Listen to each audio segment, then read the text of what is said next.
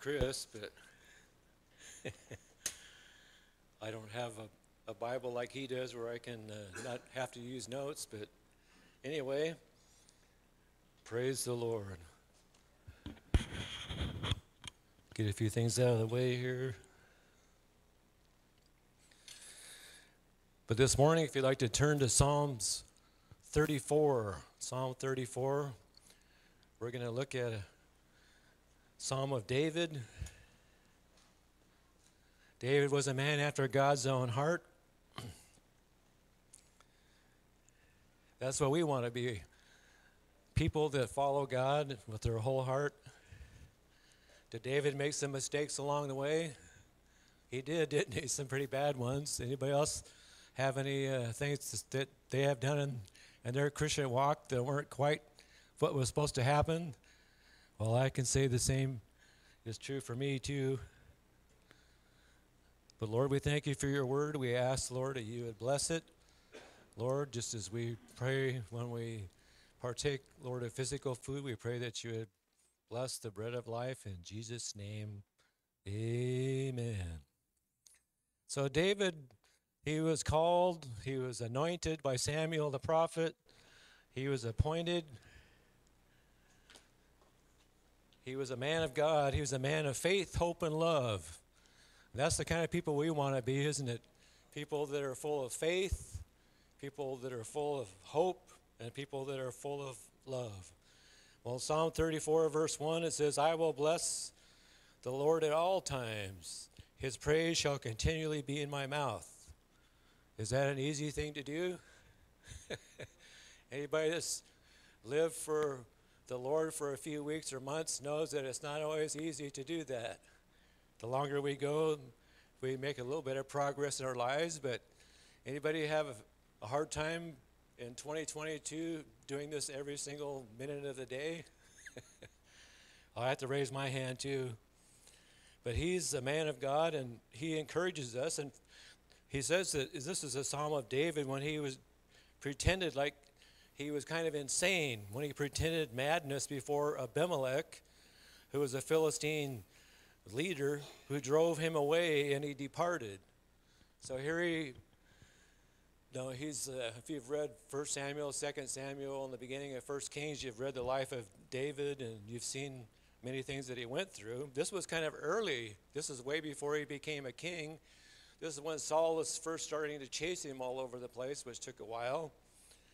And anyway, here he writes this during this time. It's like, you're going to have some trials and tribulations, David. It's not over yet. But we don't always know what's around the corner, do we? Do we know what's around the corner in the United States this coming year of 2023, or in the world? We don't, do we? But God wants us to be like David. He wants us to have faith anyway. David was anointed by Samuel the prophet, the last of the brothers that were brought in before Samuel, and so he had a word from the Lord that he was supposed to be a king, but did it look like he was going to be a king for quite a while? It didn't look too good, did it? In fact, he was being hunted, just like Pastor Chris and some of his relatives are out hunting in eastern Oregon in the John Day area this week. David was out being hunted. He was being hunted by his father-in-law, King Saul. And David, he didn't have a whole lot with him. It tells us when he went to the priests, and he got the priests in trouble. In fact, it was a kind of a disaster. But he didn't have any food. He was running away because Saul was after him, and he had a bad intent. Was King Saul full of faith, hope, and love towards David? No, he wasn't, was he?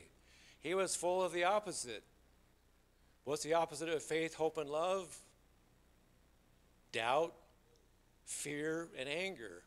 And that's exactly what was churning in King Saul's heart towards David. He was jealous of David, wasn't he? He didn't like David. David was getting a lot of glory for doing wonderful things for the Lord and for the country. Anyway, going on from here in verse 2, it says, my soul shall make its boast in the Lord. David knew that he wasn't all that great by himself. He needed help. We all need the Lord's help, don't we? The humble shall hear of it and be glad. And the people that really serve God and are walking with God in the steps of faith, hope, and love are people that are humble people. Pride isn't going to get us anywhere, is it? What does pride go before? A fall. Do we want to fall flat on our faces? We don't, do we? We want to walk in faith, hope, and love. And humble people walk with us when we do that. Verse 3 says, "Oh, magnify the Lord with me, and let us exalt his name together." David was a psalmist, and he went against Goliath. Now, he had his shepherd's bag, and he had his sling. I believe he had a sling in there. He always carried it all the time, probably. He probably had his lunch in there, maybe his breakfast. Who's going to go out without food, right? He probably had, I think he might have had a little harp, maybe like a small harp. I don't know that much about Hebrew harps, but I've seen pictures of various types. They have bigger ones and smaller ones. I believe he always carried one in he might have had a pretty good sized little bag, and he carried his harp. Because what are you going to do out there? There's no radio, right? There's no cell phone coverage out where he was. So what did he do? He just took the harp out, and he just made up his own songs to the Lord, right? And he just kept track of those, and I believe that later on when different people started joining him, the people that became part of his mighty men, I believe that sometimes he would be singing some of these psalms, and some of them probably got to, just like we learned songs in church. You hear them on the radio, you hear them in church. You might have copies of different things that you like on your playlists or whatever, and what happens? You just get to know them, and like we sang, this is my story, this is my song. Why? Why do we not need the words? Because we sang it so many times, right? It's kind of a traditional, great song of the church. And the same thing became true with David's Psalms. He started singing, and that's a person after God's heart is a person that's a worshiper. And so if you want to be a person of faith, hope, and love in the rest of 2022 and into 2023, what do you have to do? You have to take your eyes off of all the problems of the world, and you have to put your eyes on Jesus, don't you? David had to take his eyes off of King Saul. He had to take his eyes off of the Philistines. He had to put his eyes on God. Here he was by himself. Now after this, people started coming to him, but this was just all brand new. He's just running away from his father-in-law. And he says, "Oh, magnify the Lord with me." The word magnify, I looked it up, says to enlarge in fact or appearance, just like a magnifying glass. You've seen magnifying glass. No, you can put them there if you have bad eyesight. What do? You just kind of make it so you can see, right? And that's what we do when we magnify the Lord. We're bringing him into focus so we can see what's really real in the spiritual realm of our lives. That's what God wants us to do, to be spiritual people that make a difference in the world and extol and enlarge him to others. Says in verse 4, "I sought the Lord and he heard me." When you really seek God, he listens, doesn't he? Sometimes we think he's not listening, but sometimes we're not really where we need to be when we're asking him things. "But I sought the Lord and he heard me and he delivered me from all my fears." Whose fears were they? They were my fears, David said. And a lot of times we have our own personal fears. Now, everybody has, fear is kind of a part of life in this world, isn't it? It's kind of wise to have some kind of fear. If a little child puts their hand on a hot stove, they learn to fear, the stove, but it is wise to have some kind of fear. But there's good fear and there's bad fear, and God wants us to have the good kind. A lot of people are fearful in our world right now, aren't they? But what did David say after this? "I sought the Lord and he heard me and delivered me from all my fears. They looked to him and were radiant." Who is they? We don't really totally know, but you can kind of make up your own theory on that. Maybe it's talking about people in the past times, Abraham, Isaac, Jacob, Joseph. They had fears at different times too, didn't they? Everybody does. But what did they do? They looked to God. And that's what we have to continue to do. And they looked to God, and what happens? Their faces became radiant. You can tell when you're not looking in the right direction. Many times, what happens? You start getting frown lines, right? Have you ever looked in the mirror? And sometimes I look in the mirror and I think, oh, I have kind of light sensitive eyes when I'm driving. I look in the rear view mirror sometimes and I got frown lines. And sometimes Penny says, quit frowning. It's like, I'm not frowning. But you can't always tell, but what's ever on your face just comes out, doesn't it? Anyway, when we look to him, what happens? Our whole countenance changes. And even though we're living in a time of doubt and fear and anger in our society, and it's not just in America, it's in all kinds of places in the world, isn't it? It's in Europe, it's in Africa, it's in South America, it's in Asia. And no, we know that Jesus is coming soon, and we can kind of see glimpses of different things that are mentioned in Scripture, but people are afraid, aren't they? But does God want us to be bound up in fear as believers? People are afraid of nuclear weapons. No, other people keep rattling sabers. No, you hear about that? And then people say, oh, there's too many people in the world. No, we have to slow down the world population thing. No, we're running out of all kinds of things. We have too many people and not enough supplies. We have crime. We have recession because of all this. Inflation. Global warming. Penny was talking with her uncle, anyway, a few weeks ago, and he was talking kind of about these things, and she said, well, you know that the Earth's, he was talking about global warming, and she said, you know that the Earth is going to last for over 1,000 years more, don't you? And he goes, what? It says it's in the Bible, Revelations chapter 20. There's called the millennium. It's not going to end, no, in the next 5, 10, 20, 30 years. Jesus says he's going to take care of us. He's the one that made this planet. If he can heal our bodies, can he heal the planet? He can, can't he? So he doesn't want us to be all anxious for all these things. He wants us to realize that we're valuable. In fact, he told his followers that you're more valuable than many sparrows. That's really encouraging, Jesus. But we are, aren't we? We are more important to him than we sometimes know. And so, what is value anyway? It's worth that we put on people or things, isn't it? The world puts value on things too, doesn't it? No, a basketball in my hands isn't worth a whole lot of money. But a basketball in LeBron Jordan's hands is totally different, isn't it? Because he's way more valuable to the NBA teams. They all want him. Why? Because he's one of the greatest players that ever lived.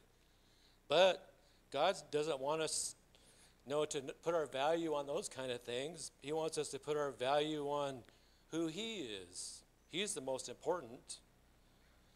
I heard a preacher say, talking about value, he says, just think about what would happen if you went into Walmart, say, and you took a price tag off of a box of toothpaste or something. And you put the price tag off the box of toothpaste on a large screen TV, and you went up to the checkout stand. How would that go? They would know it's not true, wouldn't they? Because they know it's way more valuable, and how much more valuable is God to us than anything we can learn or do or see or that there's nothing in this world that compares to who he is. And people are important to God.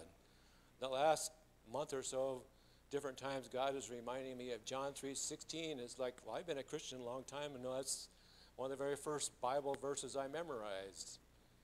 For God so loved the world that he gave his only begotten Son, that whosoever believeth in him should not perish but have everlasting life.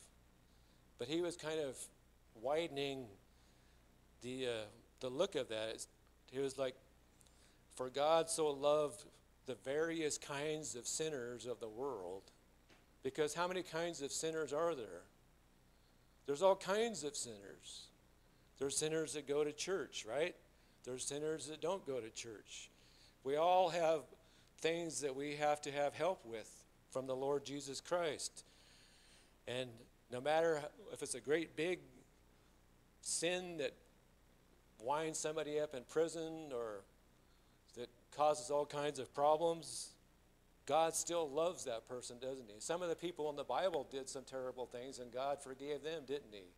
God doesn't hide these kind of things in the Bible. Look at Moses. Moses killed an Egyptian, didn't he?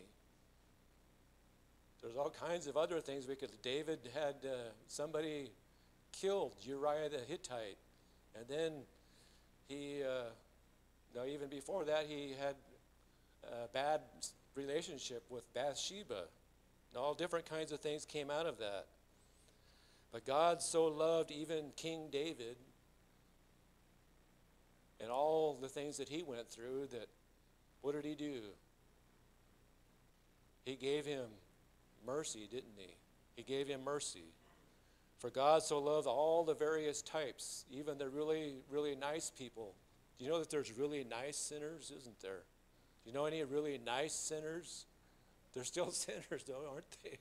Somewhere, somehow, some way, because you can sin by not even doing something. It's called the sin of omission. When he that knoweth to do good and doeth it not, what does the Bible say? To him it is sin. So you can sin by not even doing anything. What? That's not fair. But that's how it is. Now we know we're supposed to do some things, and sometimes we let fear stand in the way, don't we? Verse 17 in John 3 says, For God did not send his Son into the world to condemn the various types of sinners of the world. Aren't you glad? But that the various types of sinners through him might be saved. So no matter what kind of a person might bother you and you might pray about, you might have a problem praying for that brand of sinner, God still wants us to pray for people and to work in their lives and help them. Not the Apostle Stephen, but the first martyr that is mentioned in the book of Acts, Stephen. He put value on people, didn't he? He put value on the words of Jesus, and he put value in the Jewish people. He was trying to help them see that Jesus is the way. The Sadducees and the Pharisees came against Jesus. The Sadducees and the Pharisees came against Stephen too, didn't they? The Sadducees, you've probably heard it said that they're sad, you see, because they don't believe in life after death. This is it. Live for it right now. This is all you get. Once you go 6 feet under, it's over. But that's not true, is it? There is a resurrection.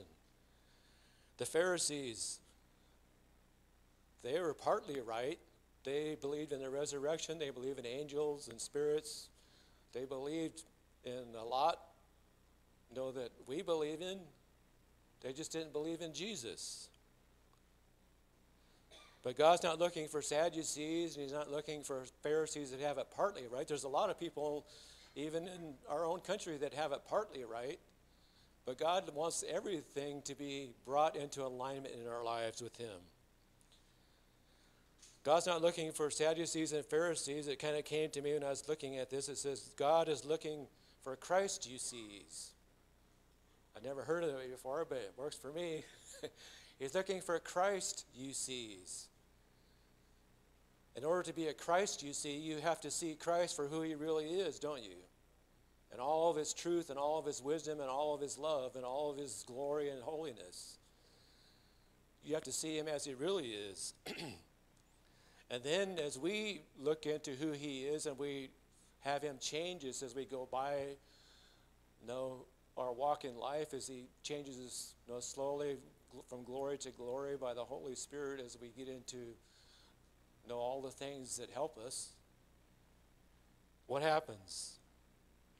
People start seeing Christ in us. In fact, the Bible talks about Christ in you, the hope of glory. It's not only hope for us, but it helps other people have hope when they see how changed our lives are. Maybe people look at you and they say, wow, I remember what you used to be like. You're not that same person anymore. Aren't you glad? Maybe they are too. But Jesus wants us to be like Stephen. What happened? He looked unto the Lord and his face became radiant, didn't it? So that his face shone because he, like David, was looking to Jesus. They looked to him and were radiant. Their faces were not ashamed. Stephen was not ashamed of the gospel of Christ, was he? And then it says, this poor man cried out. This is David writing again. This is kind of a long song. If you actually sang this song, I don't know how long it would take to sing it, but it's shorter than the 119th Psalm, I guess. Anyway, this poor man cried out, and the Lord heard him and saved him out of all of his troubles. Now, does it say that he saved him from all of his troubles? Or does it say he saved him out of all of his troubles? Does God promise to save us from all troubles? No. If you've been a Christian for a while, you know that that's not true. We're still going to have troubles, aren't we? Stephen had troubles, Paul had troubles, Peter had troubles, Mary, the mother of Christ, had troubles, but God still hears our cries and he saves us out of all these troubles. Sometimes that might mean you're a martyr. That happens, doesn't it? People die for the cause of Christ. But God delivers them. And then in verse 7 it says, the angel of the Lord encamps all around those who fear him and delivers them. So God wants us to realize that he's always working behind the scenes, doing things for us. And he delivers those who fear him. And I mentioned that we were going to talk about good fear and bad fear. Proverbs 29:25 says, the fear of man brings a trap or a snare, but whoever trusts in the Lord shall be safe. Well, how did that work for Stephen? He's safe with Jesus for many, many years now, isn't he? He's safe with Jesus. And David, he still had more troubles to come in his life, many kind of serious ones. But the thing about David, the man after God's own heart, was he was always humble, wasn't he? He would humble himself. He might have a problem with pride at first, but then he would see he was wrong, and he would do what? He would humble himself. He would seek God. In fact, he had a priest that stayed with him, and he would get out the Urim and the Thummim, and he would seek God for answers. What should I do? Should I do this? Yes or no? And he would seek God. He wouldn't just go out on his own. He would repent if he needed to. And that's what we have to continue to do, is repent when we need to. Obey God's directions and live in faith, hope, and love. Or else we'll end up like Saul, won't we? Saul was full of doubt. What does doubt lead to? Unbelief, if it's not checked. Fear. What does fear lead to? Hopelessness, anger, frustration, bitterness, finally to hatred. It kind of looks like social media sometimes, doesn't it? But that's what happens because people are looking at the wrong things. They're fearful because they think the world's going to end if we don't do something, and they're not really trusting God that it's going to be okay. We should still do what's right. We should take care of the planet. We should do what's right. But God is going to be with us. He will help us if we will work together and do what's right. And Mark chapter 8, if you want to turn there. Mark chapter 8. Peter is following Jesus. Verse 27, Mark 8:27.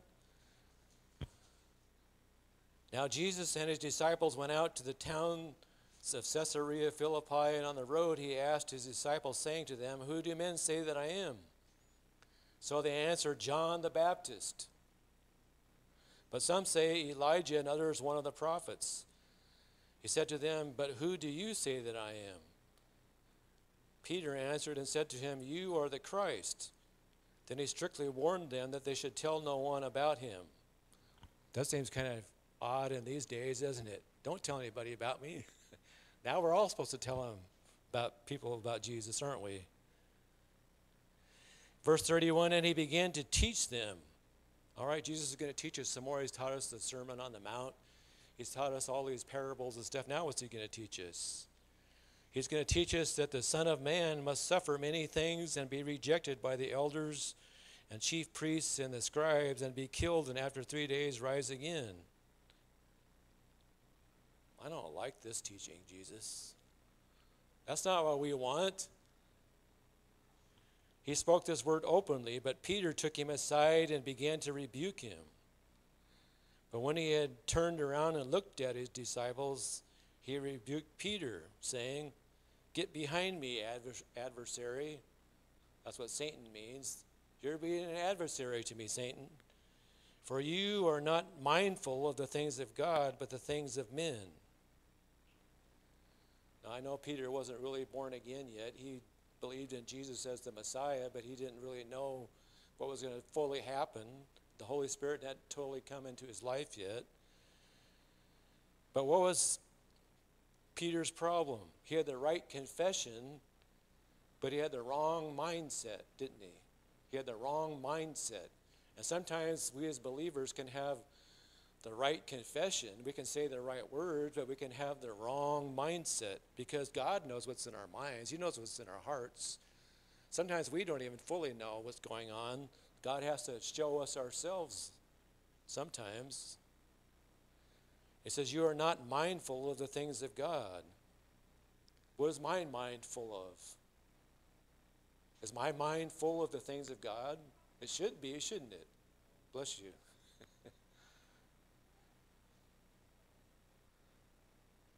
I was looking in the men's ministry app from the Assemblies of God, and it has some things for discipling men. And anyway, it says that there's different groups of people. There's unbelievers. Then there's believers, people who have received Christ as Lord, kind of like Peter right there. They kind of have a belief system. They know the Bible stories. I used to be like that, right? I accepted Jesus for the first time when I was 7 in church. Then I accepted him for the second time when I was 12 at a youth camp. Then I rededicated my life when I was 15 and was baptized in the Holy Spirit at a different youth camp.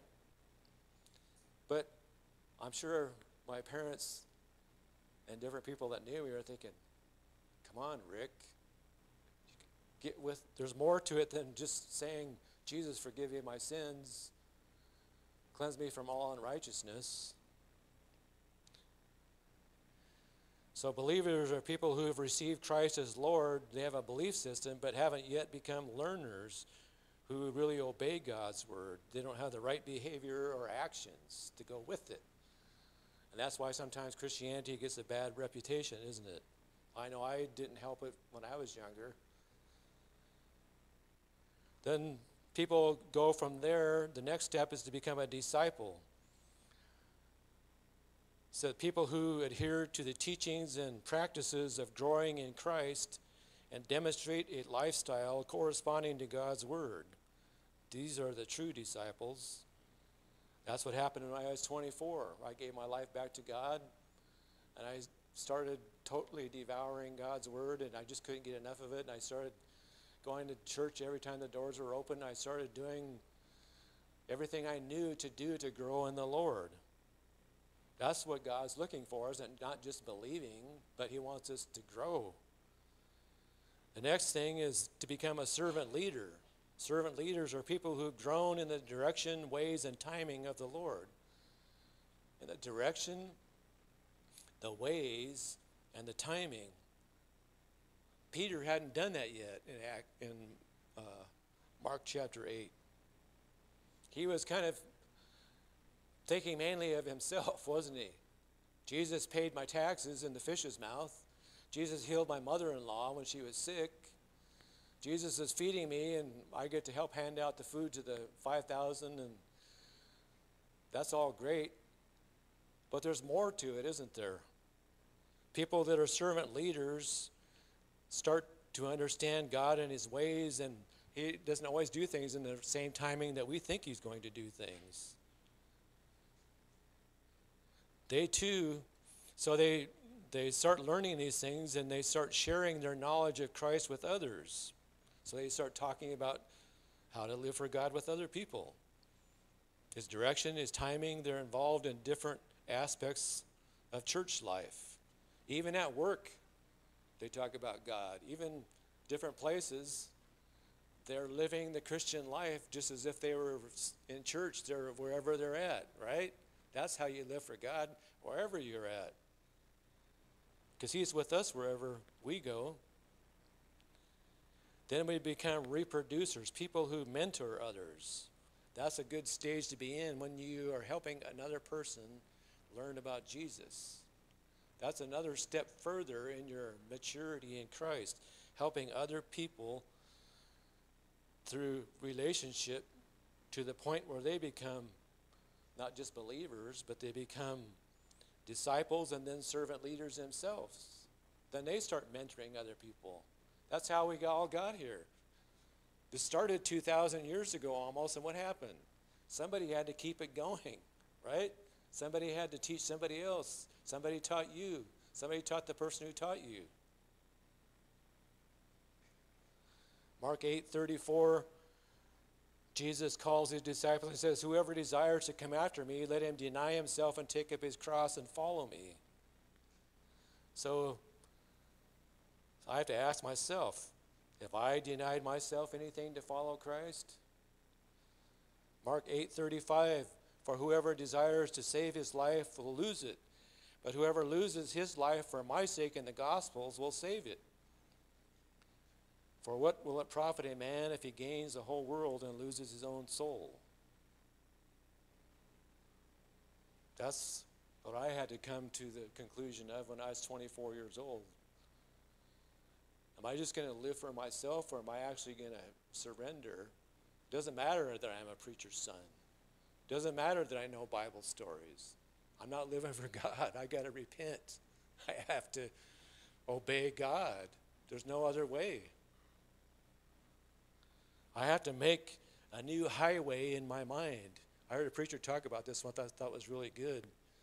Know that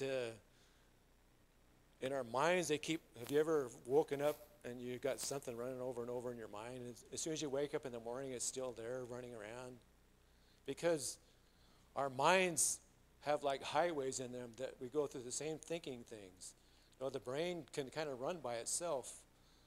It's causing all the heartbeat and everything, all the things that work in your body, but it also, your own soul connected to it thinks about things. And so, to make a new highway in your mind, if you've been living for yourself and the devil, what you have to do? You have to make a new highway. God can't, the Holy Spirit's not going to obey for you. You have to obey God, don't you? And so, this preacher was saying that in order to make a new highway through your mind, you have to go out into the forest with a machete. And then you have to clear a path. That's what getting into God's word for yourself is all about. Clearing a path, listening to teaching, getting in worship and stuff, listening to good things that'll edify you in the scripture and thinking on the things of God. Get your mind full of Jesus. You're making a pathway through the forest of your mind. And you're breaking old patterns. That's how you break old patterns. You have to get in God's word, and I'm not a preacher. It doesn't matter. You got to get in God's word for yourself. There's no shortcuts. That's what we want. We want to get back on the old highway and just do the same things that we always did. But God says his ways are higher, so you got to get down out of the low land thinking up into where the high places of God are.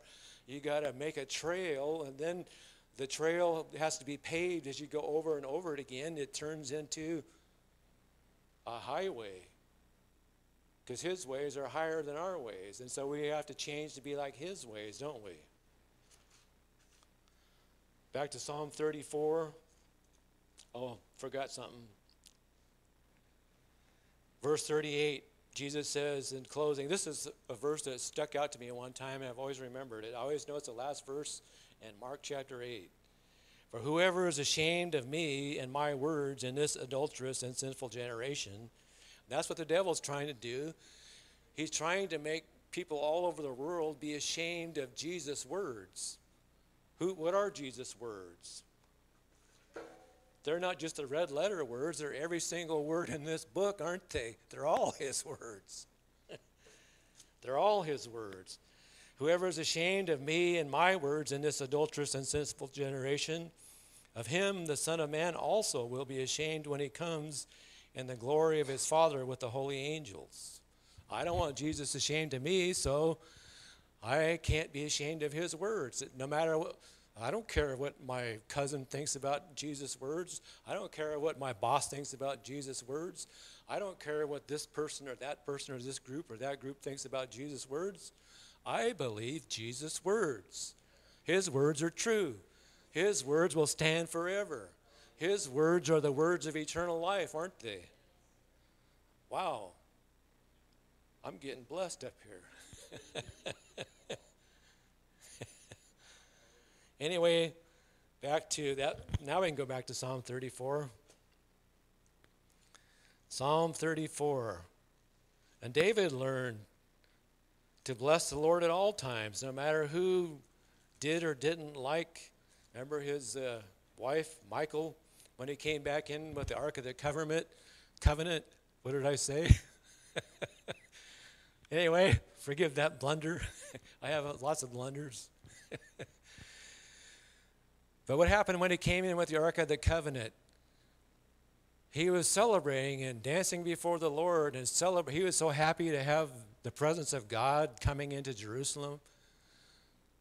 He was just so joyful. And I know Michal's kind of a weird name for a girl, but anyway, what did Michal, his wife, do? She looked out the window and she goes, "Ugh, can't believe you. You're making a fool of me." Why? Because she cared more about what people thought about how she looked, right? What did David say? I will be more undignified than this, because he wasn't trying to be dignified. What was he trying to do? He was trying to bring the presence of God into the nation in a big way, to be at close. They'd been satisfied, had been sitting out outside of the city of Jerusalem. No one was paying that much attention to it. Just the priests and stuff, and then they bring it in, and you should be happy. We want the presence of God in our lives, in our homes, don't we? Anyway, verse 17, Psalm 34.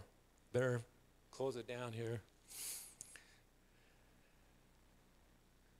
Let's go to 15.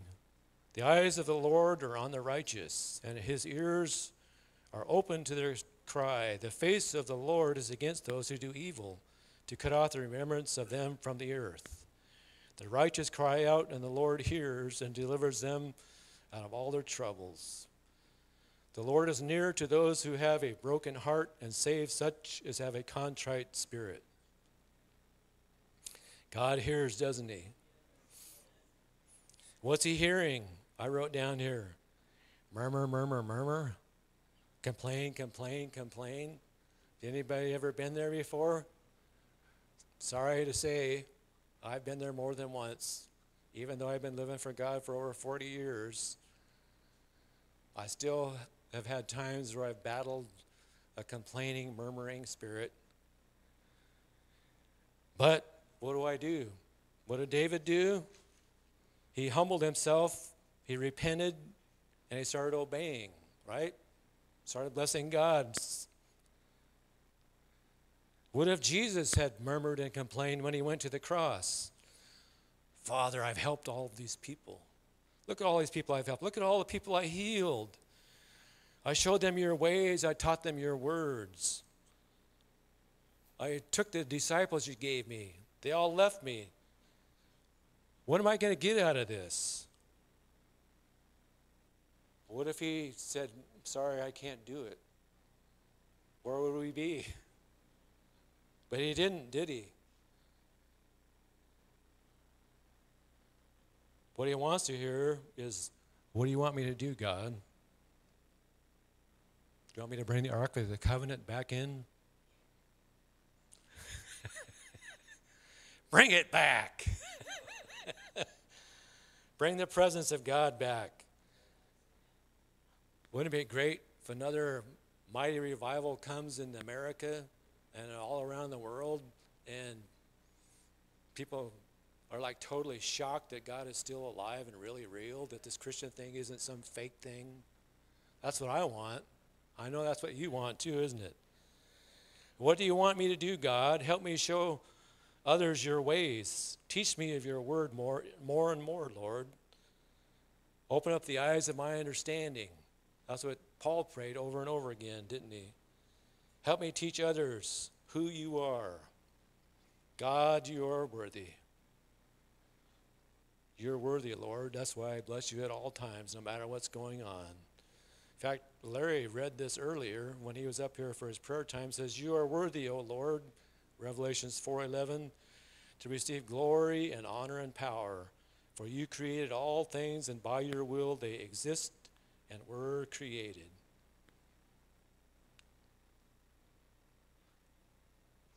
And here's a good prayer.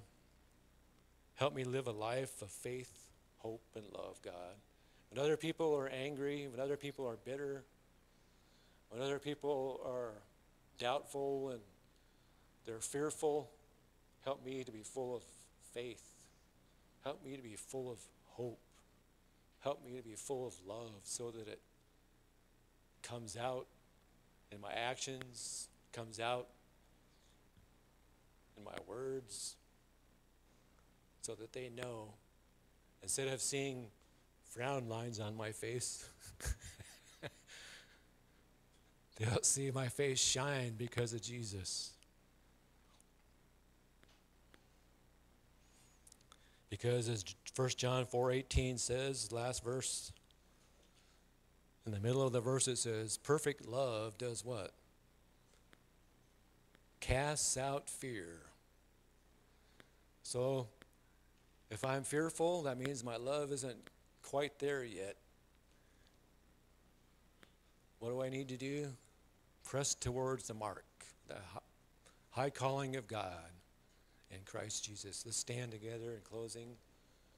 All right. I even got 10 minutes to 12, so just in time. I won't get in trouble with Pastor Chris when he comes back. Lord, we thank you for this time together this morning. We do want you, Lord, we want to help bring the presence of God back into our country, God. We pray that you would help us, that you would help our brothers and sisters in Christ, Lord, to be full of faith, hope, and love. Help us to overcome evil with good, Lord. Help us to believe, to see the goodness of the Lord in the land of the living. We don't have to wait till we get to heaven to see goodness, Lord. We can see and do good things now.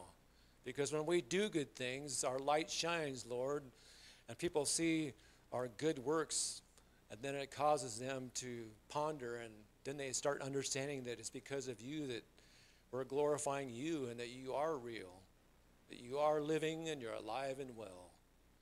Thank you, Lord Jesus. Thank you, Lord Jesus. Hallelujah. And Jesus, when he went to the cross, what did he do? He sang a hymn, and then they went out. So we're not going to sing a whole hymn, but let's sing, here's another old song of the church, To God Be the Glory. Praise the Lord, praise the Lord, let the earth hear his voice. Praise the Lord, let the people rejoice. Oh, come to the Father through Jesus the Son, and give him the glory. Great things he hath done. Amen. Thank you, Lord Jesus. God bless you all. Now the ministry just begins as you go out the door, right? When you're on your job, when you're at your training center thing, just love people and love Jesus, right? When you're at school or whether you're at the campground or wherever you're at, bless the Lord. God bless you today in Jesus' name.